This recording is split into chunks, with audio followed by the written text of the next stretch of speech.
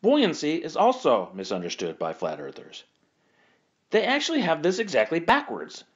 Buoyancy is a direct result of gravity, not a defiance of gravity.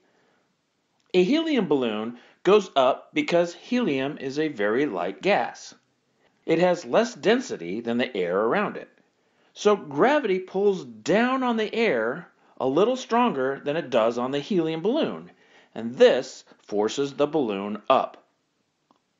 The same goes for a cork in water. The water is more dense, so it is pulled down around the cork, which forces the cork up.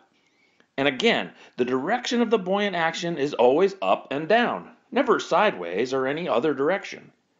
Gravity deniers have no explanation for the consistent direction. Here is a very simple experiment.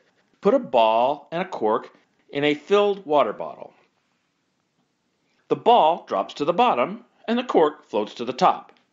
Now, turn the bottle over and they will switch positions. No matter how you turn the bottle, the cork will seek the highest point and the ball the lowest point. Everything in the bottle is being pulled down by the external force of gravity. The ball is the most dense, so it has no problem pushing the water out of the way. The cork is the least dense, so it cannot push the water out of the way. The weight of the water being pulled down by gravity forces the lighter cork up.